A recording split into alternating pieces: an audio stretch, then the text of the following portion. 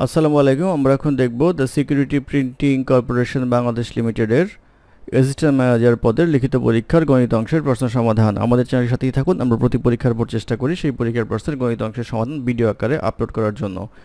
অঙ্কগুলি সংগ্রহীত, সেই ক্ষেত্রে মেইন প্রশ্নের সকল উপাদানের সাথে মিল নাও থাকতে পারে। অঙ্ক শুরু হবে 1 নম্বর অঙ্ক দিয়ে। 1 নম্বর অঙ্ক ছিল a boat running upstream take 10 hours 48 minutes to cover a certain distance while it takes 4 hours to cover the same distance running downstream. What is the ratio between the speed of the boat and the speed of the water current respectively? অর্থাৎ বলা আছে যে একটা নৌকা স্রোতের প্রতিকূলে যেতে 10 ঘন্টা 48 মিনিট সময় লাগে এবং সমান দূরত্ব স্রোতের অনুকূলে যেতে 4 ঘন্টা সময় লাগে। জিজ্ঞাসা করা হয়েছে যে নৌকার গতিবেগ এবং স্রোতের গতিবেগের রেশিও কত। তো আমরা ধরে নিব হচ্ছে নৌকার গতিবেগ হচ্ছে b আর স্রোতের গতিবেগ হচ্ছে r। তো আমাদের ডিসটেন্স ধরে নিব হচ্ছে d মিটার বা d কিলোমিটার, যেটি বলেন না কেন d কিলোমিটার ধরে নিব হচ্ছে আমরা ডিসটেন্স, যে এই ডিসটেন্স অতিক্রম করতে হয়। তাহলে আমাদের speed in upstream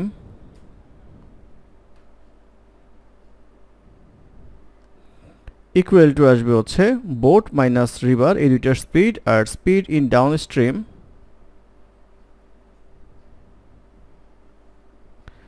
equal to আসবে হচ্ছে বোট প্লাস রিভার।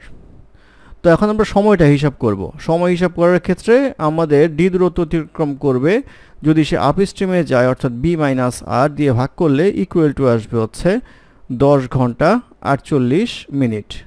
এটা বলা আছে 10 ঘন্টা 48 মিনিট মানে হচ্ছে 10.8 আওয়ার। এটা একটা ইকুয়েশন আসবে। দ্বিতীয় ইকুয়েশন, সেই সেম দূরত্বটা ডাউনস্ট্রিমে যেতে সময় লাগবে হচ্ছে 4 ঘন্টা। তাহলে এই হচ্ছে 1 নং ইকুয়েশন, এটা হচ্ছে 2 নং ইকুয়েশন। একটা দ্বারা এটা যদি আমরা ভাগ করি, অর্থাৎ 1 নংকে 2 নং দ্বারা যদি আমরা ভাগ করি, তাহলে পাবো হচ্ছে b plus R divided by b minus R equal to 10.8 by 4, বা এটা করলে পাওয়া যাবে হচ্ছে b plus R by b minus R equal to আসবে হচ্ছে 2.7, বা ক্যালকুলেশন করলে b plus R equal to 2.7 into b minus আর, বা এটা ক্যালকুলেশন করলে 3.7 আর ইকুয়াল টু 1.7 b। আমাদের প্রশ্নে জিজ্ঞাসা করা হয়েছে what is the ratio between the speed of the boat and the speed of the water. তাহলে বোটটা উপরে থাকবে, তাহলে b বাই আর যদি আমরা লিখি তাহলে আসবে হচ্ছে 3.7 বাই 1.7 ইকুয়াল টু লিখা যাবে 37 বাই 17। তাহলে রেশিও করলে আসবে হচ্ছে boat is to river equal to আসবে হচ্ছে 37:17, অর্থাৎ 37:17 হবে হচ্ছে তাদের স্পিডের অনুপাত। এটি হবে এই প্রশ্নের উত্তর। তারপর প্রশ্ন নাম্বার 2। নাম্বার 2 তে বলা আছে Aryan and Rayan together can do a piece of work in 12 days which Rayan and Arko can do it in 16 days. After Aryan has been working at it for 5 days and Rayan for 7 days, Arko finishes it in 13 days. In how many days Arko alone will do the work? এখানে বলা আছে যে আরিয়ান এবং Ryan একসাথে কাজটি করতে পারে 12 দিনে, রায়ান এবং অর্ক করতে পারে একসাথে 16 দিনে। এখন বলা আছে আরিয়ান যদি প্রথমে 5 দিন কাজ করে, রায়ান তারপরে 7 দিন কাজ করে এবং অর্ক 13 দিন কাজ করে কাজটি শেষ করে ফেলে। জিজ্ঞাসা করা হয়েছে অর্ক যদি একা করতো তাহলে কত দিনে করতো। তো আমরা ধরে নেই আরিয়ান কাজ করে হচ্ছে এ দিনে, রায়ান কাজ করে হচ্ছে আমাদের 8 দিনে, আর অর্ক কাজ করে হচ্ছে 8 ডেজে। এটা আমরা ডিনোট করলাম, আপনি XYZ ধরেও করতে পারেন, আমাদের হিসাবে সুবিধার জন্য করলাম। তাহলে আরিয়ান একদিনে করবে হচ্ছে 1/a, রায়ান একদিনে করবে হচ্ছে 1/r, দুইজনে মিলে একদিনে করবে হচ্ছে 1/12। এটা একটা ইকুয়েশন। আরেকটা ইকুয়েশন আমরা পাই, সেটা হচ্ছে রায়ান একদিনে করে যেটা এবং অর্ক একদিনে যেটা করে, দুজন মিলে করে হচ্ছে 16 দিনে। তাহলে 1/r plus 1/r equal to 16। এই দুইটা ইকুয়েশন আমরা করতে পারি। থার্ড ইকুয়েশন যেটা করতে পারি সেটা হচ্ছে বলা হচ্ছে আরিয়ান কাজ করে হচ্ছে 5 দিন, তাহলে আরিয়ান একদিন করে হচ্ছে 1/a, 5 দিন করবে হচ্ছে 5/a অংশ। রায়ান করে হচ্ছে 7 দিন, তাহলে 7/r, আর অর্ক করে হচ্ছে 13 দিন। এই তারা করে ইকুয়াল টু হচ্ছে সম্পূর্ণ কাজ শেষ করে। অর্থাৎ এখানে যেটা বলা ছিল আরিয়ান 5 দিন করে, রায়ান করে হচ্ছে 7 দিন, অর্ক করে হচ্ছে 13 দিন করে কাজটা শেষ করে, তাহলে সবগুলি মিলে হবে হচ্ছে 1। এই তিনটা হচ্ছে আমাদের ইকুয়েশন। এখন আমরা এটা সমাধান করে এ আর এর মান বের করব এখানে। তো এখান থেকে যদি আমরা দেখি 1 নং ইকুয়েশন, এটা 2 নং ইকুয়েশন, এটা আসবে হচ্ছে 3 নং ইকুয়েশন। তো প্রথমে 2 নং ইকুয়েশনে চলে যাই। 2 নং ইকুয়েশনে বলা আছে 1/r plus 1/ar equal to 1/16, বা এখান থেকে যদি 1/r বের করি ইকুয়াল টু আসবে হচ্ছে 1/16 মাইনাস 1/ar। তো এটা করার ক্ষেত্রে আমরা যেহেতু এখানে 7/r আছে, তাহলে এখানে 7/r করব। 7/r করলে 7/16 মাইনাস 7/ar, এটা আসবে হচ্ছে একটা ইকুয়েশন। দ্বিতীয়ত আমরা এইখানে থেকে 1/a বের করব। তাহলে দ্বিতীয় ইকুয়েশন, প্রথম ইকুয়েশন থেকে 1/a equal to 1/12 minus 1/r লিখতে পারবো। আর 1/12 1/r এর মান হচ্ছে এই 1/16 মাইনাস 1/ar, তাহলে লিখতে পারবো মাইনাস 1/16 প্লাস 1/ar। এটা ক্যালকুলেশন করলে পাওয়া যাবে 1/48 প্লাস 1/ar। এই তো আমাদের লাগবে হচ্ছে, দেখেন এখানে লাগবে হচ্ছে 5। তাহলে 5 লাগলে আমরা 5 দ্বারা গুণ করব। 5/a ইকুয়াল টু 5/48 প্লাস আসবে হচ্ছে 5/ar।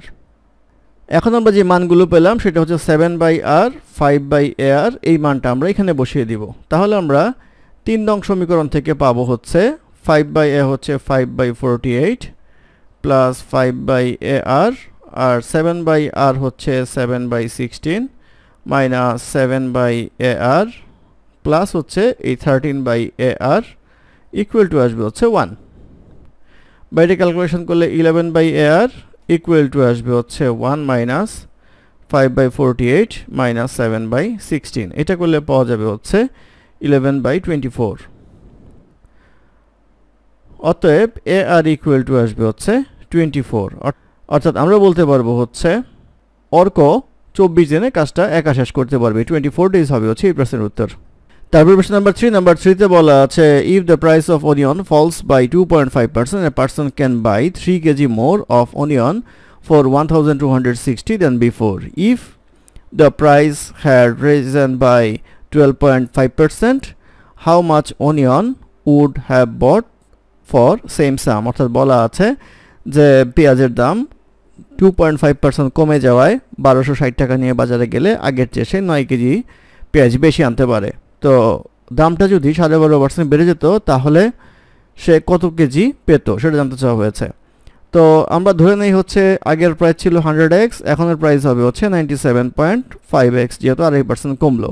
তাহলে 1260 টাকা দিয়ে এখন পাওয়া যাবে হচ্ছে 1260 divide by 97.5x KG, minus আসবে হচ্ছে 1260 টাকা দিয়ে 100x টাকায় কতটুকু পাওয়া যেত। এটা হচ্ছে এখন পাওয়া যায় দাম কমার পরে কত কেজি, আর দাম আগেরটা থাকার সময় কত কেজি পাওয়া যেত, এটা ডিফারেন্স হচ্ছে 9।